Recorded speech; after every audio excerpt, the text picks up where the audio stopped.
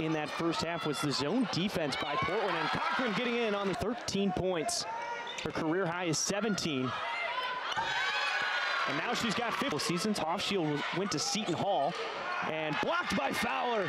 It's a rebound. Fowler's closing in on a double-double. And the feed to Burnham in the way in. Rebounds to move up the all-time list. And one! She was short on it. I don't think Cochran got a hand on it. The push up to Sheriff, she puts it up, hits the buzzer! What a pass! No, especially very similar team, nice pass. Way to find Flug, and she ties her career. Long shot, no good. Flug pushing it up to Fowler. Rattles out, offensive rebound. And she puts in. Great kick out by Burnham. New career high. There's 6 on the shot clock.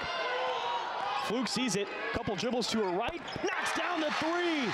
Fowler saw the mismatch that she wanted, gives it up to Frawley. The 3 goes! Like having a... The 3 doesn't matter. Game over, 72-63. Game we thought was going to be closely contested this entire time. And you and I talked at the break between the third and the fourth quarter. The only real difference in this